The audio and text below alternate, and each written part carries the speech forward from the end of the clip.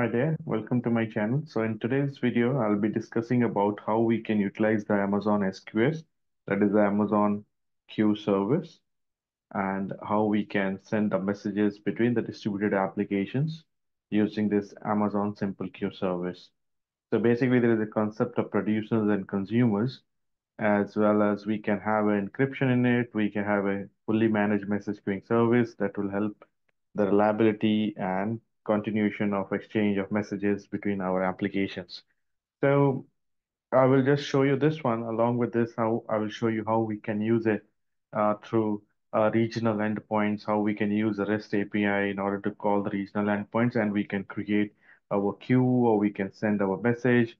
There is a concept of long polling and short polling. So we will see about it, a little bit about it. So I will just first show you with the through the console how we can create a queue and all. Later on, I will be moving on to the Postman, how to send a request and how the request look likes and what are the various headers we need to be passed along with it. So I'll be showing you one simple example for it.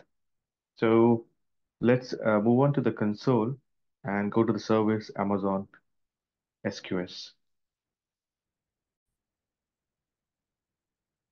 So you can see over here, I have the simple queue service over here. So here we will create a queue. So you can see it provides a queue for high throughput system to system messaging and all. So there are multiple use cases are there. So, and what are the various benefits of it and the use cases used by various industries and what else we can integrate with Lambda or we can have SNS, all those things we can do it. Okay, so just move on to let's create a queue over here. So there are two kinds of there, standard and the FIFO. Standard in which it is guaranteed at least once delivery, and maybe the messaging order is not preserved. So maybe the last message reaching first and first message reaching last. So it can happen, but if you choose the option FIFO, first in, first out delivery message ordering is preserved.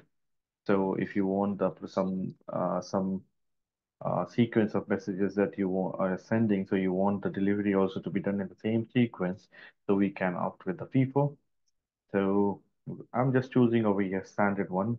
So here I am putting my queue demo and rest of the configurations over here, visibility timeout. Now these are very important things. You can just click on the info and read about it. It says the length of the time that a message received from a queue will not be visible to the other consumers. So basically here they are like producers and consumers concept is there, like who are going to consume this message and all, and who is going to produce, which application is being going to produce this uh, on triggering some event or Lambda. So these kind of things we can do it. So for that, this visibility timeout, delivery delay is there, message retention period for how long you want to keep it, 4 days, and maximum message size, you can change it, delivery delay, if any, receive messages, and encryption by default, it is enabled, and a key type is SQS key. It is managed by SQS. It create, manages, and uses the encryption for us. Access policies by default, it's a simple define a basic access policy. So only the queue owner can receive the messages. Only queue owner can send the messages. So retry allow policy that nothing need to be done. Then there is a dead queue, letter queue is there. If some messages are not delivered, there is a dead queue, so we can enable that, we can send it to that, and we can retry those messages to be delivered again. So this I am let's keeping it disabled because we are just looking into just a basic example for SQS and just create a queue. So our queue has been created. So I'll just go to the queues over here. You can see this is my queue. If you click here, so there is a send and receive messages option over here. So we can send message hello from some, let's say app1 and delivery delay nothing seconds. So here are some message attributes we can add like we can have some optional attributes along with your message, like a timestamp, some geospatial signature data and signatures, as well as certain identifiers we can have. So we can add up to 10 attributes to your message. So this is quite interesting part. So if certain attribute you want to check, or you want to ignore, or you want to not to receive that message, we can set up this attribute. Now here, there are some receiving edit poll settings. So always go with a long poll. So there is two kind of polling, short and long polling. So long polling will help us to reduce our cost using SQS. So it is like basically reducing the number of empty responses. So when there are no messages available to return in reply to a received message, request sent to the Amazon SQS, and it eliminates the false empty responses. It's quite important to set up this poll settings properly. So currently, let me send some message. So this is the message I'm going to send. Okay, let me remove. I don't want to add any attribute. Let me just remove it. Okay. So I have sent the message and it is ready to be received. So you can see in the received messages. So I will just click on, you can change the poll settings over here. You can see the duration and also make it sure you keep it a little bit larger. So that is a long polling. And if you click poll for messages, so you can see it is receiving, and the message received over here is this is the message that we have received at the consumer end.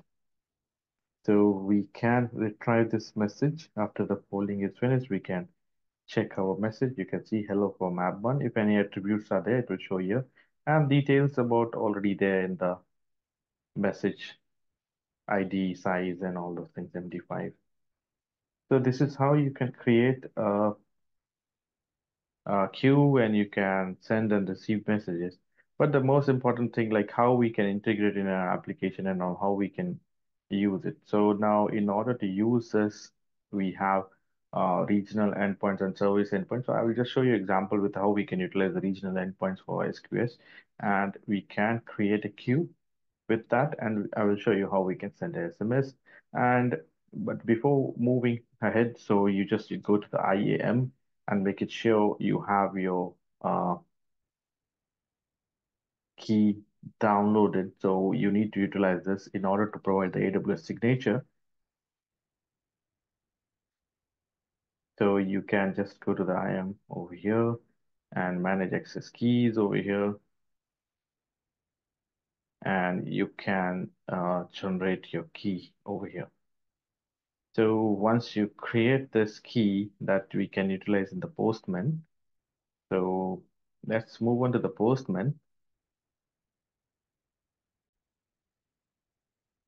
Okay, before moving into the Postman, you can see over here a few interesting things. The endpoints. So this is our regional endpoints are being defined. So each service, so we will be having to a service, we can connect to the regional endpoints, global endpoints. So these are the regional endpoints, the service code.regioncode.aw, amazonaws.com for DynamoDB, SQS, SNS, STS, whatever you want. So similarly, we have the uh, service endpoints. So if you want to connect programmatically, then we have to use this endpoints. So we have some quotas, we can set up the limits, maximum number of service resources, these kind of things we can set up in this. So I'll be using a regional endpoint. So I'll be using like something like that, US East 2.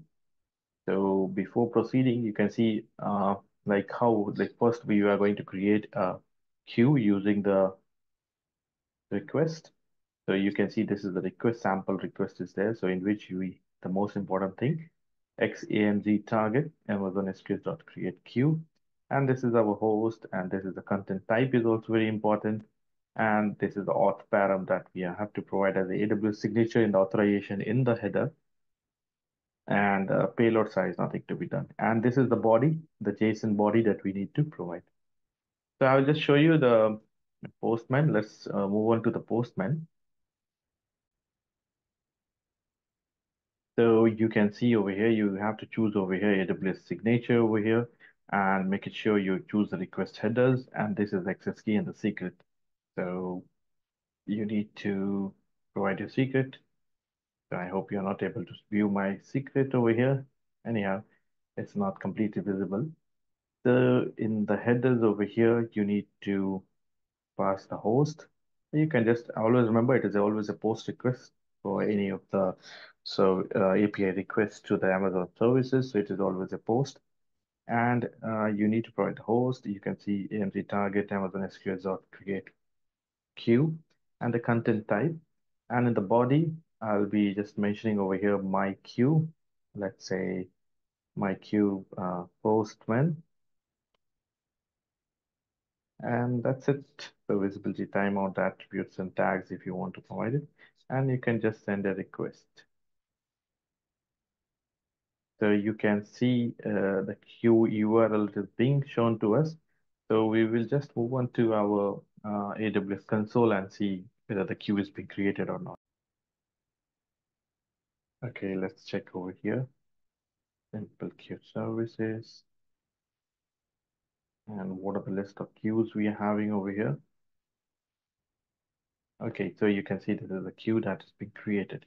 So similarly, you can try to send a SMS. So I will just click over here. So there is no messages over here. You can see send and receive, nothing is there. So I will do one thing. Let's go on to the Postman. So I have duplicated the tab, but we need to make sure.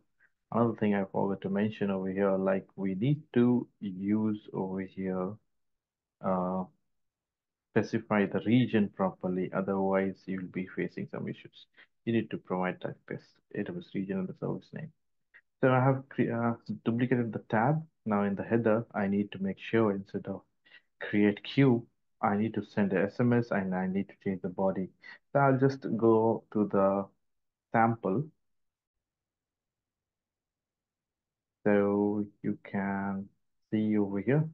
So it will be send SMS and rest of the things are same. And this is the body. So I'm just picking up the body over here. I need to put the queue URL. So I'll copy that queue URL from my existing one. And let's try send message. Okay, so first of all, I'll change the body over here. So we have to, okay, something is wrong over here, just the comma. Okay, so from the previous one, I will just copy this URL.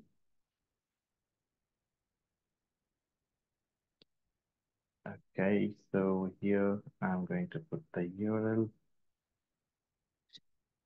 Okay, so now what other things I have to change over here instead of this? We have to send message. Okay, let's try over here. So you can see 200 messages being sent. Now let's cross check our queue. So let's refresh our poll for messages. Let's see what we are going to receive. So you can see we have received one of the message that we sent through the API. You can see it's still polling. We can stop the polling. So we don't want to keep the connection open for a long, just you can reduce the timing and all. So you can see this message is being received. So you can see this is a test message and that is being received from the Postman. So this is how you can retrieve the messages and you can, if you have a microservices architecture and also one module is communicating with the other or some event is getting fired, you can um, send these messages on to the SNS and all. We can even have that uh, triggering some based upon some messages and all, you can trigger some Lambda and all. So you can utilize this easily. So this is how you can utilize the APIs in order to call these queues, create the queue, send and receive messages. I hope I was able to explain this. Please let me know if you have any doubts. So thanks for watching. Please do like, share, and subscribe to my channel. Thank you.